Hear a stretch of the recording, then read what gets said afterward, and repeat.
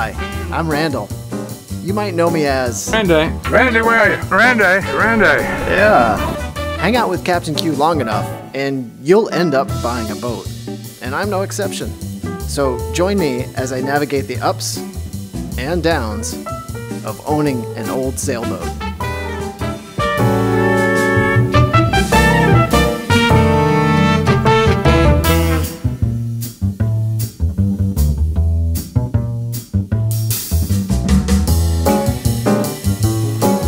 So I happen to have the original hand-typed 1973 thru-hull list on the Shield letterhead, which makes me a little bit nostalgic. I know that I'm the fourth owner of this boat, and I feel like it's kind of an honor to be a steward of something that's got a history to it. And so I feel like, okay, it's my turn to maybe make some enhancements, maybe modernize it a little bit, make it more comfortable.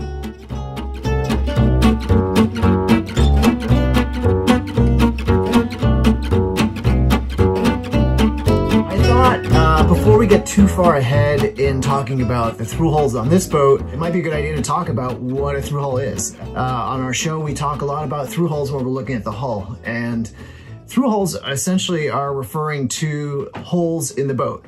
And specifically, the thru-hull is a fitting that helps you control fluid in or outside of the boat. So, for example, you might want to have seawater coming in to help cool your engine. You might also push out fluids like, let's say, from the head. You might have your holding tank with the ability to discharge overboard. Now, keep in mind, we don't do that unless you're 3 miles or more offshore. But you might want to have a thru-hull where you can pass fluid through the hull. So basically when designing the boats, one thing you want to keep in mind is the location of the thru-hulls, the size of them, the number of them, like on this boat, which is a lot, because it's also a point of vulnerability. So if you think about it, basically we're going to drill, if you were designing the boat and building it from scratch, you would build the hull out with the fiberglass in like this boat, which is, you know, this thick. And then you would have the manufacturer drill an actual hole right in the hull. And so a hole might look like this. And for those of you looking for a reference, this is the thickness and the number of layers of the fiberglass in this hull. So it's about, it's right around 1 inch thick, and it's all solid fiberglass. So when you drill a hole in, then you're going to put in your thru-hull fitting. Now the fitting is quite simple. This would be the outside facing one. So this is what we look at when we're looking at the hull. It's got a threaded neck to it and then a tightening nut flange assembly. So basically the hull would sit here. So you think about, this is my hull. I've drilled a hole and now I'm just going to cinch it down until it squeezes the hull. Now we are going to put some what we call 3M 5200, which is a marine sealant. It's a silicone sealant that's incredibly tenacious and impervious to water. So you'll hear people refer to it as 5200. That's kind of the go-to for marine sealant. So you put marine sealant on the inside of this lip and then clamp down, and then you've got your thru-hull. So now I've got a hull with a hole, a flange on the outside. In order to control what happens on the inside, I'm gonna put a seacock valve at the end of this thru-hull. So on the inside of the hull, I now have this, let's say I have this mounted into my hull, it's poking up through the hull. I'm gonna screw this on, like so, okay? So now I have a thru-hull and I've got a valve to control whether I can turn it on or off. So this is the off position. And the one thing to keep in mind is usually the open position is in line with the direction of the flow. So in other words, that would be with the direction of the flow, and this would shut it off. Now this is called a ball valve, and if you want to see why it's a ball valve, you can see on the inside here, it's actually a round shape. Let's see if I can get that. Yeah. Ooh. So as you close it, you can see there's a dome shape to it, and it closes it. Okay, so now I've got a thru-hull. I've got a valve where I can shut it off to make sure that nothing's coming inside. What if I actually want to attach it to something? So I put on another fitting here, screw this in, and now you can see I've got a ridged fitting here, which a hose will slide over. The hose would look something like this, except this one is about 5,000 years old and is crusty and inflexible. So this is just before it's going to end up in the dumpster. But what we want to make sure, the one point here is that when you put this hose over this final piece to bite onto these ridges, that you want to have two clamps. So this would reside up and inside the tube. You have two clamps down. So not only is it biting on the ridges here, but it's got two clamps for safety. These are bronze, which are great. They're extremely heavy, impervious to water. I shouldn't say totally impervious to water because there can be some corrosion, some wastage over time. So, you know, for example, this boat, I'm going to be taking a look at the thru-hulls this year just to make sure that everything looks okay. There are plastic thru-hulls. So you might use these on a simple external use case. So let's say I have a bilge pump or I have a shower sump that is discharging overboard, but it's above the water line, so it's not as critical. I might use a plastic one. This one being bronze, this one being plastic. This one is about $18 and this one is about $55, so triple the cost, and these are both pretty small. So the bigger you get, the more expensive they get. That's thru-hulls in a nutshell. I think what you'll see on this boat is that there are a lot of bronze ones, and most of them have a nice shut-off seacock valve, ball valve.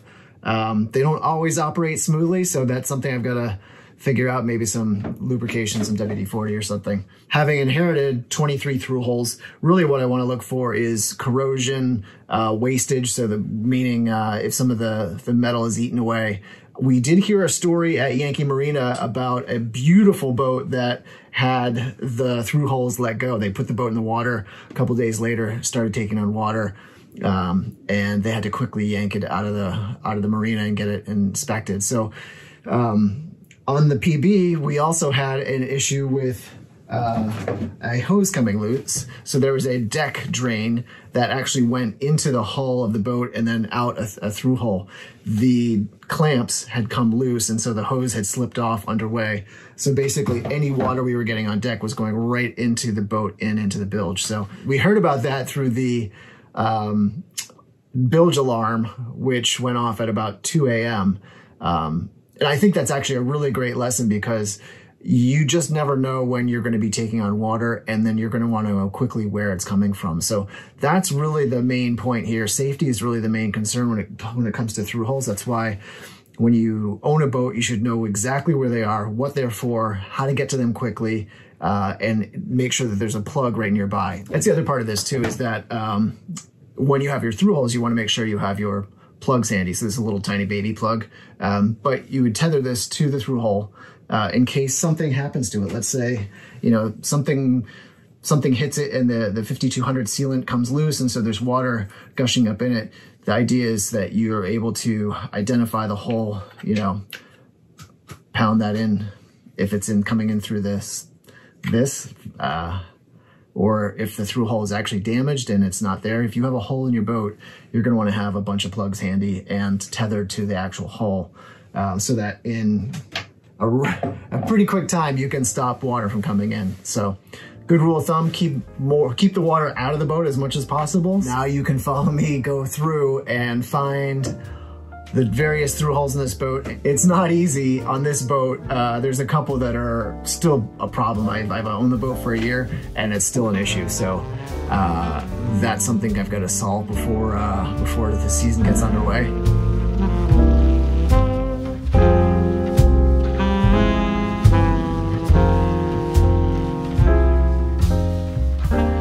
To get started, I'm going to take the Captain Q's marching orders, which is get to know your thru-hulls. And so I've got a list. The list has more than your average number of thru-hulls. Typically you probably see 12, 13, 14. This has 26 thru-hulls. So it's a bit of a beast to get my head around. Like, where is everything going? What is it doing? I'm just going to count them off. So 1, 2, 3. That looks like a depth sounder. 4, 5, 6. We've got our grounding plate for electronics. We've got our centerboard pin. 7, 8, 9, 10, 11, 12, 13, 14, 15, 16, 17. We're getting close. I guess we can call this one that 18 in the back exhaust. 19, that's a big one. 20, here's a bigger one down here. We've got 21, I've got my speedometer here.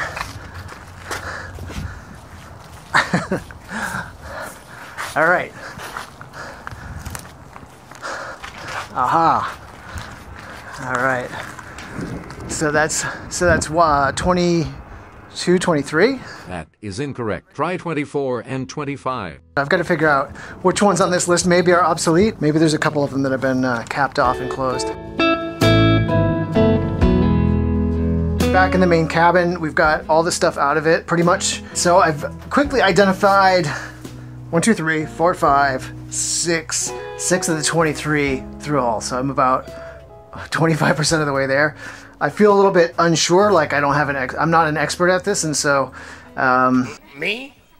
I don't know. I'm sorry. This is actually shot on a month apart. So there was a bit of a rush to find them and then get back home in a decent hour. And that just didn't work. It was too much of a time constraint. And so I guess one thing I would say about owning a boat is, you know, make sure you have the time, make sure you have the proximity to the boat to be able to spend on it the way that you want to it. For me, it's been a little bit frustrating to not be close enough to it to be able to jump over and work on it, do the things that I have on my list. It definitely inhibited my ability to work on it and make progress. So a little bit of frustration kind of crept in because there would be weeks that I would go by and I wasn't able to get on it. I ended up only being able to find 5 before I had to get going. So there's 23 in total. There's, I think, 19 on starboard side. There's 4 on port side. I'm just gonna go through it and try to find and see if I can actually locate all thru-hulls. So this is my first one right here. And I don't know what it goes to. I know that in the notation of the boat, one of them has been plugged. This is my second big one that comes back. I believe it's from the head. And then there's one behind that, which is a little more patinaed, and that's a bigger one. So those are my first big 3. And then I've looked at all these cabinets, and I know there's a vent one here. For Randy, that is incorrect. It is these 2 right here. And these are in the starboard cabinet for storage. So that gets me to, I think, 5. And we have one in the head. And it's way in here. This one also is pretty patinaed. So there it is right there. Next up, I've got these. I've got one down here, which is actually... Also, here's my sump pump right here. So this comes from the head, and this is the sump pump. Sump pump is basically an area for gray water that comes out of the shower. So if you have, hair, etc., you can trap it before you send it overboard, and also you don't want to clog your lines with that. So it's basically a clean out filter for your shower and gray water. So I've got one down here with this black ring on it, no bung. So that's going to need a bung. This is not easy. It's actually a little bit of sleuthing, and it's kind of surprising how inaccessible some of these are, and actually just even finding them. So I got a nice big one here with the seacock and everything. Great, love it. Except then beneath 2 layers of shelving, I've got one here forward, and then the other one is more aft, I think, right? Yeah, it's right there, both kind of patinaed. But, I mean, this is beneath 2 layers of shelving. You can see the little shelving feet there. Let me see if I can just try, if I can actually jump in and do it. So, pretty glad I didn't have a lot to eat. All right, mind you, I'm out at sea, getting thrown around. We're taking on water. All right, I can barely fit my hips through at an angle. I'm gonna grab this light.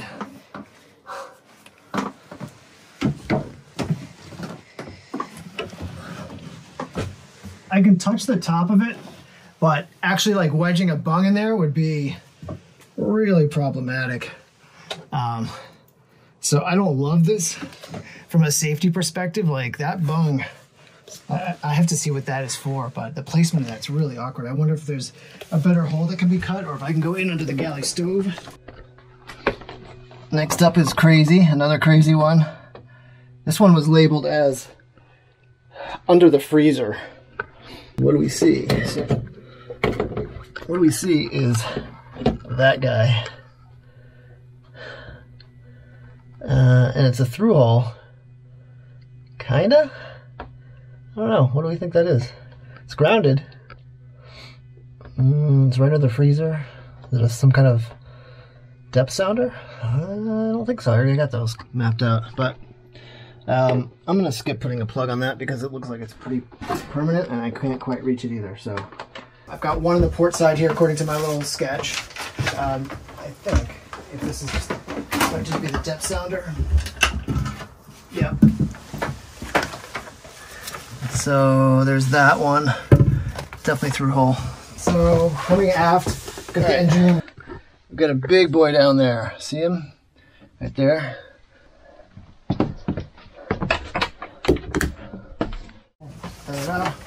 I believe there's one in here. There we go. Yeah, it's about knee height. Real easy to find. There we go.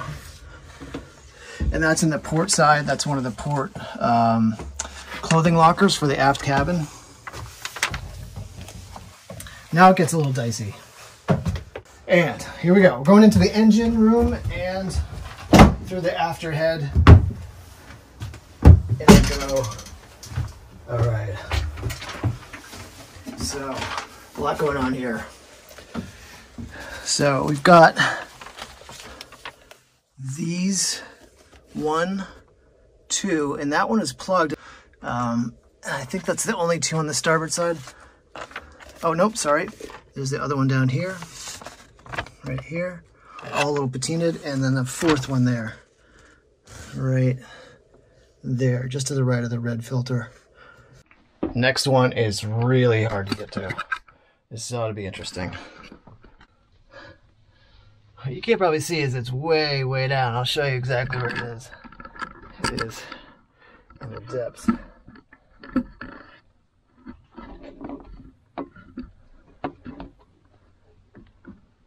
Alright, I will try to highlight it. I get an angle on it.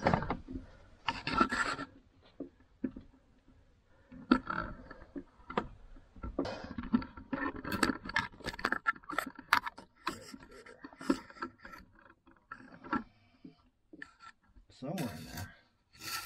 Gotta see it. Yeah. It is not easy to get to. That is freaking impossible. What is it? There's one right here. This is pretty easy. Nice, a big one. So now we're in the aft head. Nice big one. Seacock. Pretty patina. And here we go. Floorboard in the head and the aft head. There is one down here. I don't know if I can see it even. All right, here we go. Under this panel. Ugh. I don't know how to do this in an emergency. Here we go. It is right there.